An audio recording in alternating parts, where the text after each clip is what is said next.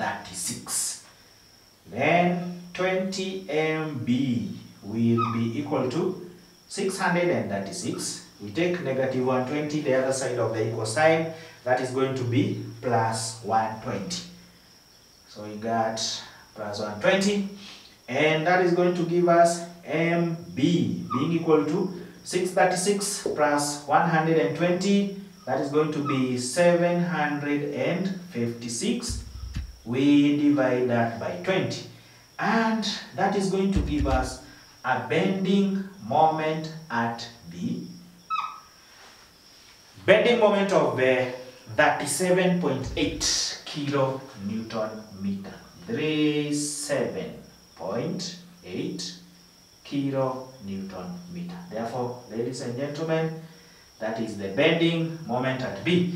And I think we now have all the bending moment values.